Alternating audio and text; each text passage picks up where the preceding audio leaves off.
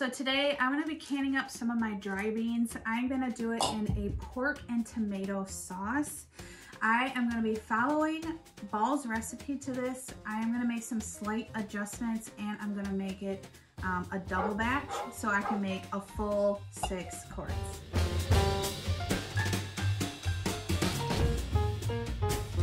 Okay, I am one that likes to pre-soak their beans before canning. I do have an example of this. So these are pinto beans that I did last year. This jar I did raw, well, dry beans, just stick the dry beans in the jar. And then this one I pre-soaked. I think soaking the beans fills the jar up a lot nicer than maybe doing it with just dry beans. So I like to pre-soak my beans. You can pre-soak these beans overnight if you want. I obviously didn't do that, so I'm gonna do the quick soak method, which is just done on the stovetop. We are gonna need 4 pounds of beans for this recipe. This is double of what the Ball recipe is gonna say, but I will link down below the recipe that I'm doing here in the video too. So let's get going.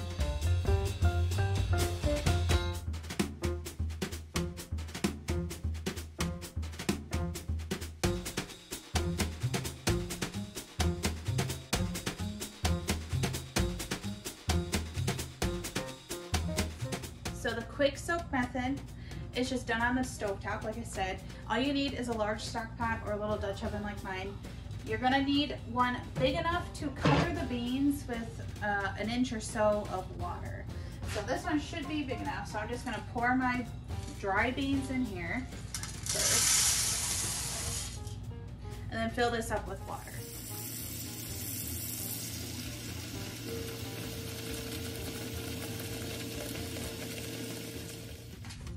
I do have to dry the bottom of my pots before I get them heated up, but all you're gonna do is bring this up to a boil, let it boil for about 5 minutes, and then we're gonna shut the heat off and let it stand for an hour.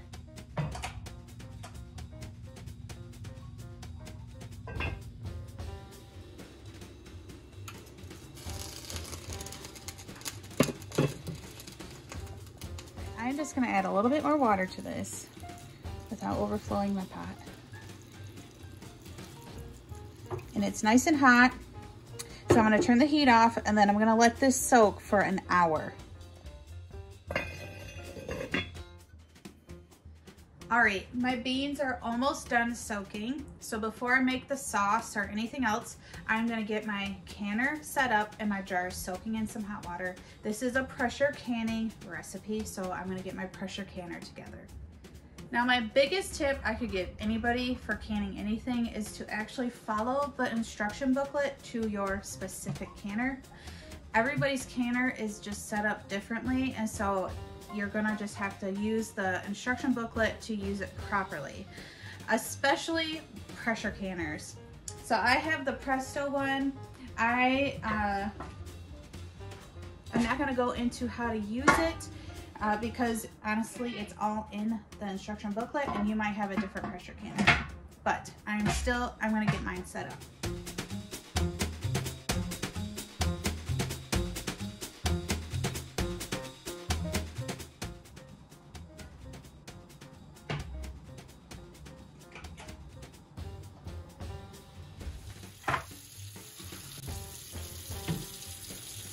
Okay, and here are the beans. It is very full. I really should have used a bigger pot, but it is time to strain these out and give them a good wash. Okay, so I have a very large colander in here. I'm just gonna drain them and give them a wash. The original recipe actually asks you to repeat this soaking process again, but only let them soak for 10 minutes. I personally am just gonna skip this. These are soaked. But if you want to do it, go right ahead.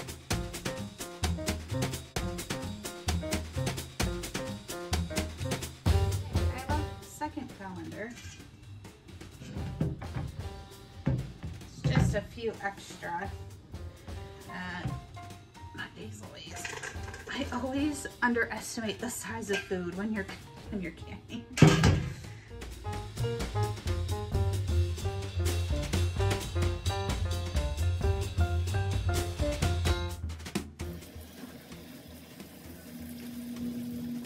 Okay, so the beans are gonna sit off to the side while we make our sauce. First, the original recipe calls for tomato juice. I do not have tomato juice, but I do have diced tomatoes. So I'm gonna pour 4 cans of diced tomatoes in.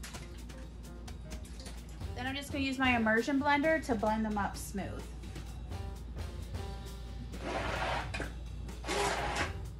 Okay, I don't know how I forgot to film this, but you are gonna need a quart of water in your sauce too. Okay, so that's not technically juice, but it is more sauce-like. Now I'm just gonna add in 2 large onions that have been diced. Now we're gonna do the salt, sugar, and spices. You're first gonna need a few teaspoons of salt. I'm just gonna eyeball it. Then we're gonna do 6 tablespoons of sugar.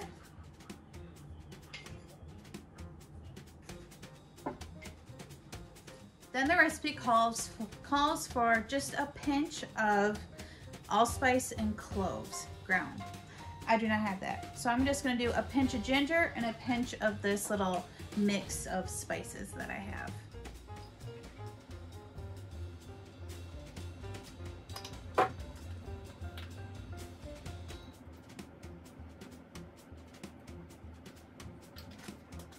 All right, now we're gonna stir it up. Let it all dissolve and mix together.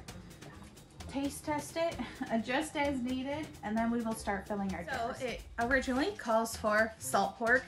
I, again, don't have that. I do have bacon though. So a half a pack of bacon, I chopped up into just small little chunks.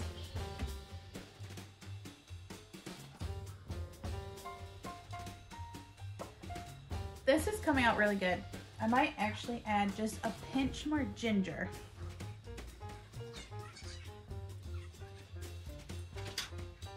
So my sauce is nice and hot and it tastes delicious. I'm gonna get my jars out, and then the first thing we're gonna do with our jars is layer the beans and the bacon.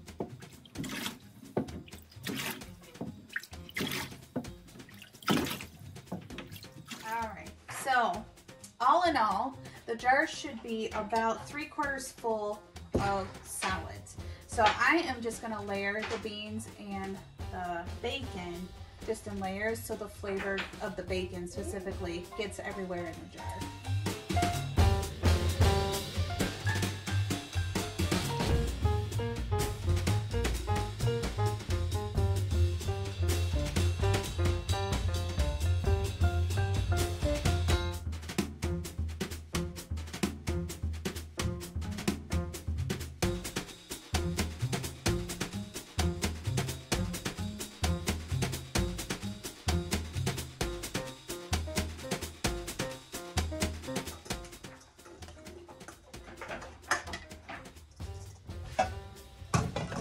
Okay, those are filled 3/4 of the way. I have extra beans. I am just gonna put together a 7th jar. My pressure canner can hold 7 jars, so that's actually pretty nice. And then any extra beans I will just use in a soup or something later. Okay, I didn't end up with too many beans, extra beans, which is great. All right, now I'm just gonna ladle the sauce over it and leave 1 inch headspace.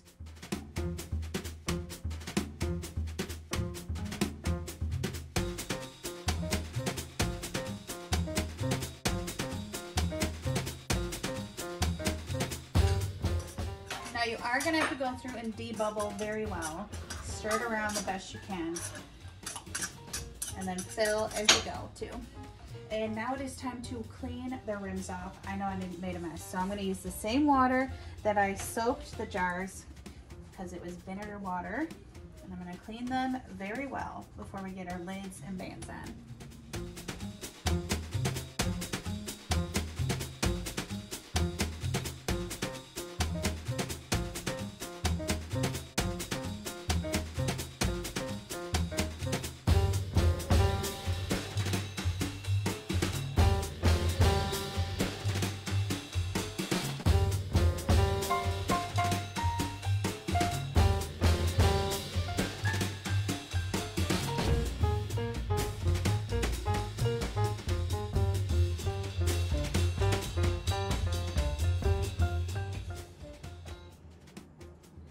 now I'm gonna load the jars up into the canner. The canner should be nice and hot by now.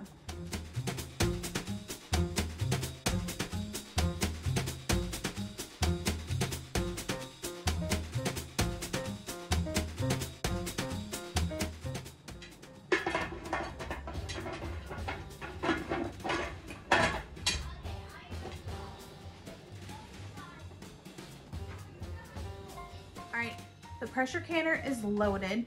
The top is on.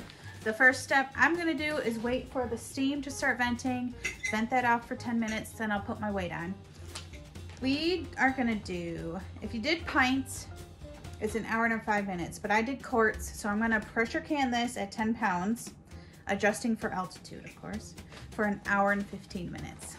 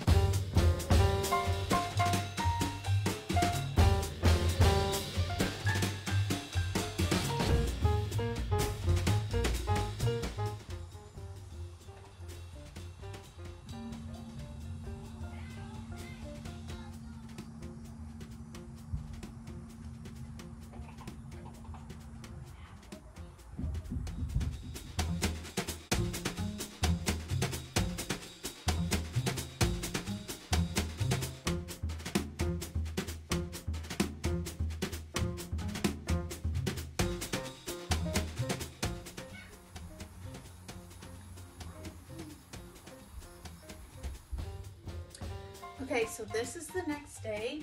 All of them except for one sealed, which is perfect. I'm gonna wash these, label them, and put them down on my shelf. The one that did not seal is in my fridge. I'm actually gonna make dinner with this tonight. I'm gonna make some rice and make a red bean and rice with this. It tastes good. Actually, I'm kind of glad one didn't seal because I was able to taste test it and it tastes really good. So I'm gonna wash these next, put them on the shelf.